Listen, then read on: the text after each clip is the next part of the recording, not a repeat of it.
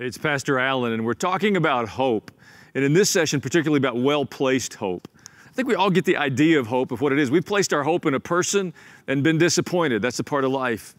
The reality is we've probably been disappointed, and we've been disappointments to others. That's the nature of this journey.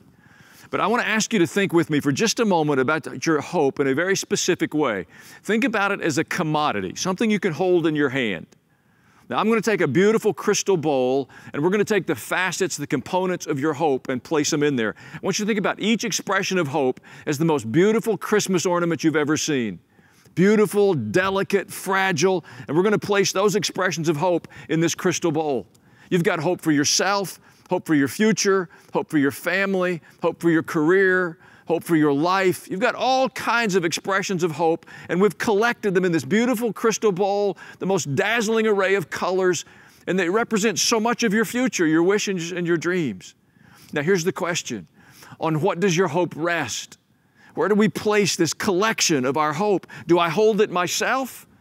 You see, if I'm holding it, I understand how fragile that is. If I stumble, if I make a mistake, if my health breaks, everything is made vulnerable. What do I place that bowl of hope on? Do I place it on a government, a political party? Do I place it on another person? Here's my suggestion. We want to put our hope on the Word of God. I want to read you one simple verse. It's Psalm 119. You are my refuge and my shield. I have put my hope in your Word.